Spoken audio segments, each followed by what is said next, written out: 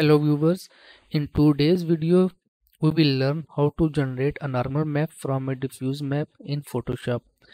First you will need to import the diffuse map into Photoshop. After that create a copy and hide the original for the future use if necessary.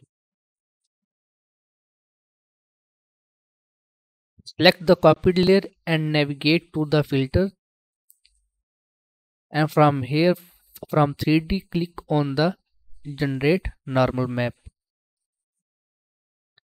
This will open a panel where you can adjust the required setting for the normal map.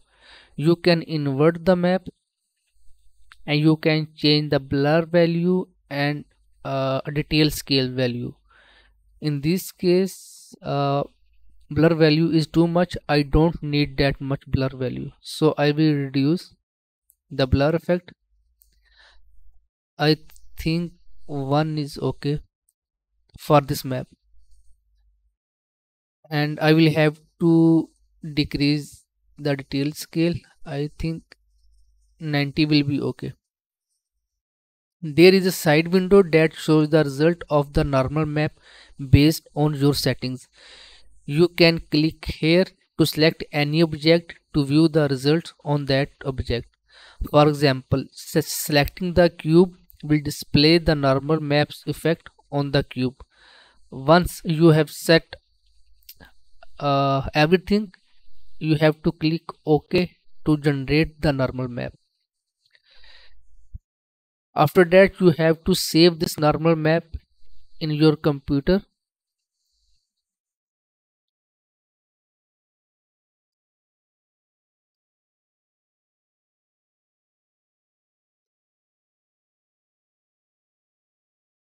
Apply it in any 3D software to check the detail.